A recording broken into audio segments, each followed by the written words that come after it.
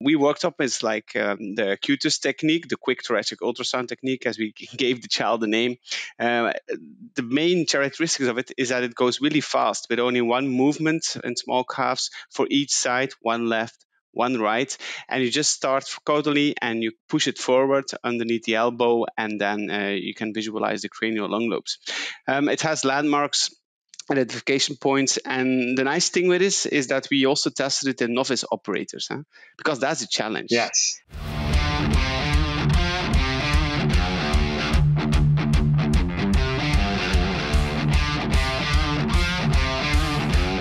Welcome to the Dairy Health Blackbelt Podcast by Wisenetics.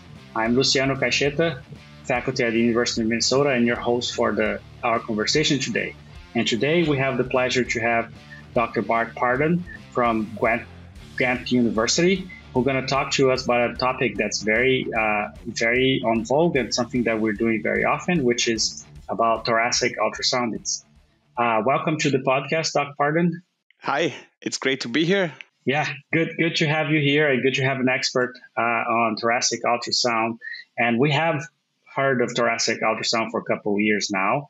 But you and your group have a paper published not long ago talking about this. It's a quadrant thoracic ultrasound. So how did you develop it? How does that differ from what we're used to see for the last decade or so? Well, for the last decade, thoracic ultrasonography, the classic one is the one that you do just from dorsal to ventral, and you go through each rib, which is very time consuming. It may be reliable, it's very time consuming. So different groups around the world, they developed their own ways of scanning, their own POCUS, point of care ultrasound applications.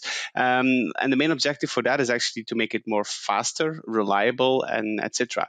And for us, it was the same story. And what basically we worked up is like the qTUS technique, the quick thoracic ultrasound technique, as we gave the child the name. The main characteristics of it is that it goes really fast with only one movement in small calves for each side, one left, one right, and you just start caudally and you push it forward underneath the elbow, and then you can visualize the cranial lung lobes.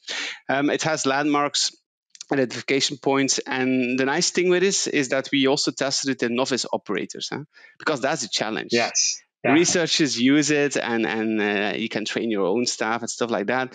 But what about people in the field? How good are they? And with that technique, we discovered that yes, it requires training. Regardless of the technique used, it requires dedication, training, some hours to do that.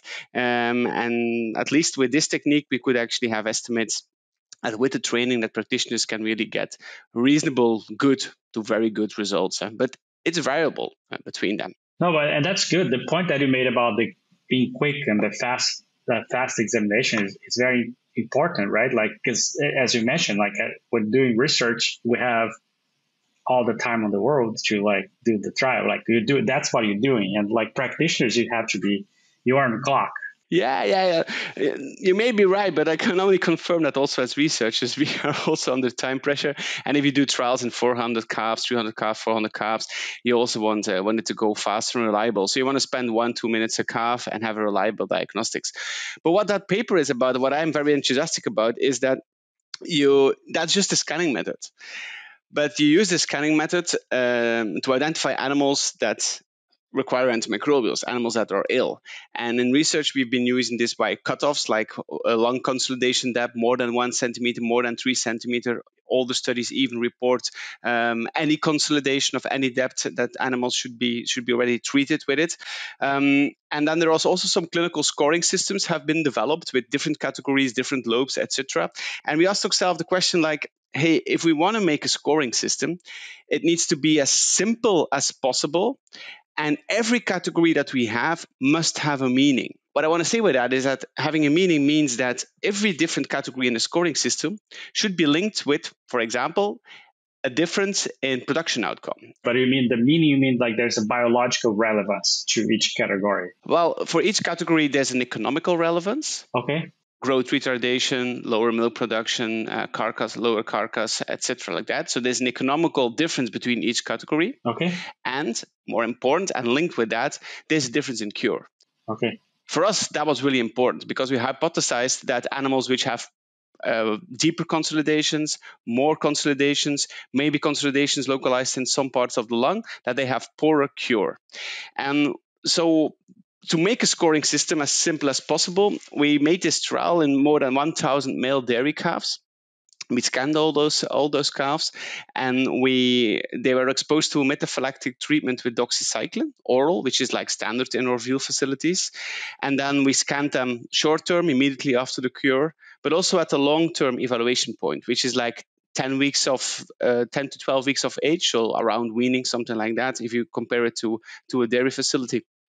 And we linked the findings, meaning whether they have cured or not. That was one outcome. And the other outcome was, do we see a difference between which scoring system is actually linked with lower carcass weight or lower average daily gain? So what they actually found in there was that, yes, consolidation depth really matters. The deeper the consolidation is, the more severe it gets. That matters. A second thing is that, yes, we don't work with lung lobes in our scanning system because we think it's very difficult to differentiate reliably in a farm condition which lung lobe is really affected. So we work with quadrants, meaning we have cranial quadrants, caudal quadrants, left and right. So 4 in total. And the cranial ones are everything that you see when the heart is visualized and in cranial of it. And the caudal ones are the parts that are caudal from the heart. And that was the second thing we evaluated. And the last thing was actually looking at the location, whether it mattered, whether it was the right cranial lobe or not, for example. The conclusion was that, yes, consolidation depth was a major factor. Yes, the more quadrants that were affected, the more severe the outcomes were, the lower the cure, the lower the carcass weight, etc. But for example, the location as per se did not really differentiate in different categories. So we found an interaction between the depth of the consolidation and the number of quadrants. But then we ended up with 12 different categories in our scoring system, which is a lot. It's not practical. Yes, yeah. Plus, the differences between several of these categories were not significant, even not on such a reasonably big data set. So we opted for the system for consolidation depth. Why? Because as soon as you have the highest consolidation depth in the system, you can stop your scanning. Even when you only saw the left side, you know that the animal is in this more severe category and there's no need to continue. And this may not seem like a big difference, but if you're scanning 400 calves or you have like a routine going on or technical staff, it does make a difference. So what we ended up with is a scoring system which we named the qTUS score, following the technique score, a score associated with that. And it's very recognizable because it has 4 categories. One is healthy. Those are animals which have reverberation artifacts or maybe some air bronchograms, comet tails. All of these are considered healthy in that system. And then we have mild pneumonia, moderate pneumonia, and severe pneumonia. Sounds familiar, no? Yeah, you know exactly. It from mastitis, you know it from endometritis. Yes. It's a proven system, yeah, that's it. But a mild pneumonia, we define it as a consolidation which is smaller than 1 centimeter. A moderate, 2 to 3 centimeters. So between 1 and 3 centimeters, sorry. And the severe is more than 3 centimeters in depth. And yes, all of these categories can be linked with a different outcome and different cure probability, and also differences in average daily gain. And you have mentioned a couple of times cure. Like, how do you define cure for those ends? Because I think that's very important for people listening to it. On how to use it. Yes, right? Yes, it is. And it also was for us. How do you define cure for a BRD case? If you look in literature, all these clinical definitions, we recently made a review together with some colleagues internationally. It's a mess, to be honest. It's just a mess. It's so variable. So what we've done with these ultrasound trials, we basically had a look in human medicine. And I'm not saying that there's an extensive body of evidence or that every doctor uses that, for example, but there are some papers that use lung re-aeration as a cure criterion, meaning that a lung which is consolidated, inflamed, can actually become normal again and be fully re-aerated, filled with air again. And yes, we noticed in cattle that this is also occurring. So we can use it as a cure criteria. So in some of the trials we've done, we compared different antimicrobials and then tried to determine not only differences in cure between them with the lung reaeration cure criteria, but also in the length of the required therapy to achieve that lung reaeration. It was very interesting studies because we noticed that that the average length of antimicrobial therapy required was only 3 to 4 days and not the 7 days as is often communicated. So that's one cure criterion, full reaeration. But it may be very strict. So we also did some trials where we use, and also in the dairy herds that we are actually consulting in, we often use regression below 1 centimeter. So meaning you go from the moderate, severe category, you go to mild. That will be the criterion for cure. And then we stop our antimicrobial treatment. But honestly, personally, I have mixed experiences with that. In some farms, like dairy farms, closed farms, it works reasonably well. They do not have relapse or aggravation of the lesions anymore. But in a recent trial we've done in a veal calf facility with high infectious pressure, Mycoplasma bovis, etc., in my opinion, that was not the way to go. I would have appreciated continuing the treatment until we have full reaeration. WiseNetics turns podcast airtime into brand authority. We don't sell ads, we elevate voices. If you're ready to boost your authority in the industry, scan the QR code on screen and speak with a brand authority specialist. Let's transform expertise into influence, starting now. And we're coming up to the time limit here to make it short and sweet for everyone. But you mentioned and I like the how you explain we start and we have 12 different groups and we try to make it simple because simple, there's less deviation, it's easier for people to follow. So if you were to give some advices on how do we find those calves in mild, moderate or severe BRD, pneumonia, how do we treat them? Is it very different how we treat them? Well, is it very different? Yes, it is. For example, let me first report on dairy calf data. Let me first report on the veal calf data originally. In those studies, we found that animals in the mild category, 60% of them cured. In the moderate, it was 50%, and in the severe, only 33%. Okay, so yeah, it's very different. It's different. It's different. Yeah.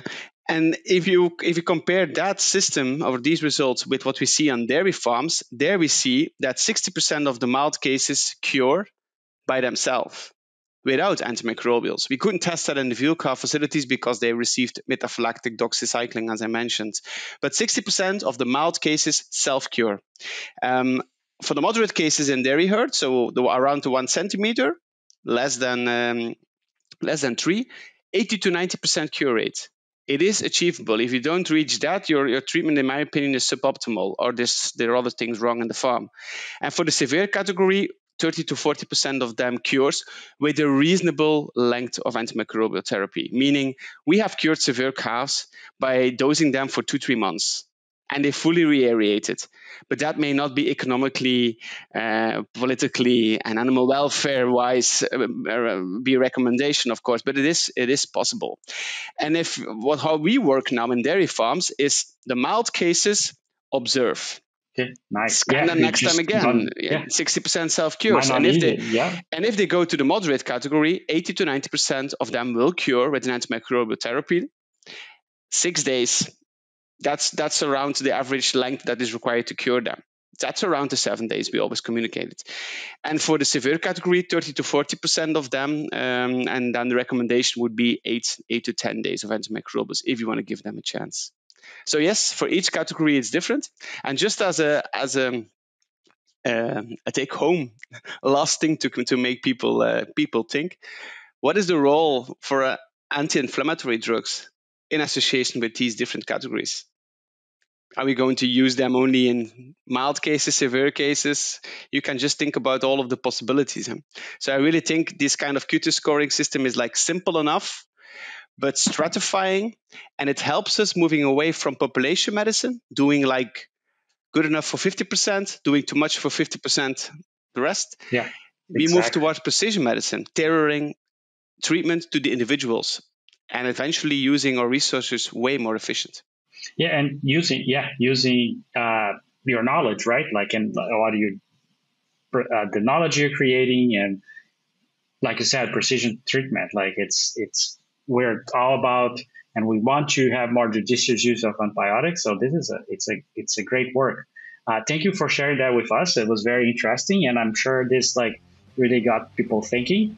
And I think what we need to do is like schedule another time to talk about this anti-inflammatory for those treatments. Yeah, that's great. It was great being here. Thank you for having me. Thank you. Yeah, that's the end of today's episode. This episode of Dairy Health Blackbelt by Wisenetics. Again, I'm Luciano Caixeta. If you have any questions, send us questions. We'll be in touch with all the guests that we have. We also would like to, if you like this, subscribe to the channel. That way you get like updates from all the podcasts that are coming out. And I'll see you next time. Thank you.